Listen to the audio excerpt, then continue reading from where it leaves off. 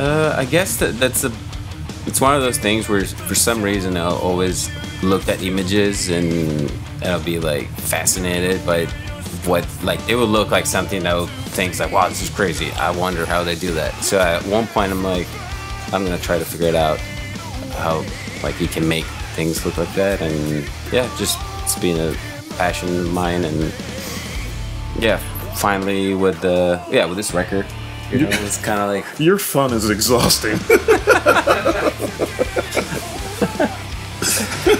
yeah, it can be a tedious process for sure. But yeah, so well, got a new record.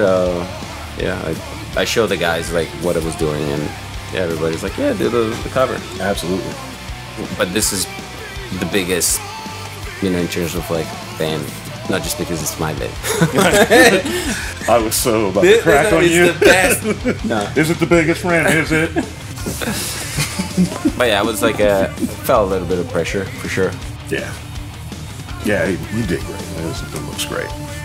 Well, the idea for the title came from Howard, and started thinking about ideas. And I remember with Ryan and Howard in the studio, we were already talking about ideas of possible like imagery that we were all kind of into it. And I remember actually Ryan had an idea about this like good and evil thing, but in between the two whatever forms there could be like some rebirth or something. So that's when I kind of started thinking about possible ideas, and yeah, came up with that.